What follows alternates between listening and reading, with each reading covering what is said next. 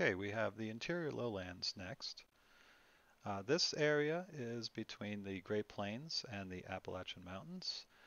It has the terrain really is marked by rolling flatlands, so it's very similar to the Great Plains in that it is excellent for farming. However, it has lots of rivers that go through it, so it's well irrigated from the very beginning.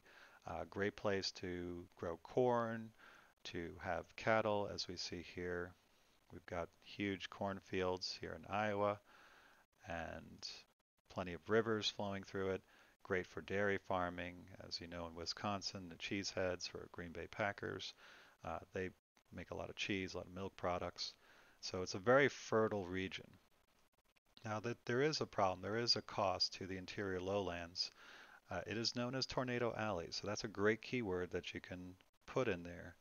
Uh, but what ends up happening is that all the moist, hot air from the Gulf of Mexico comes up through this region, and then all the cold air from Canada comes down, and there's no mountains.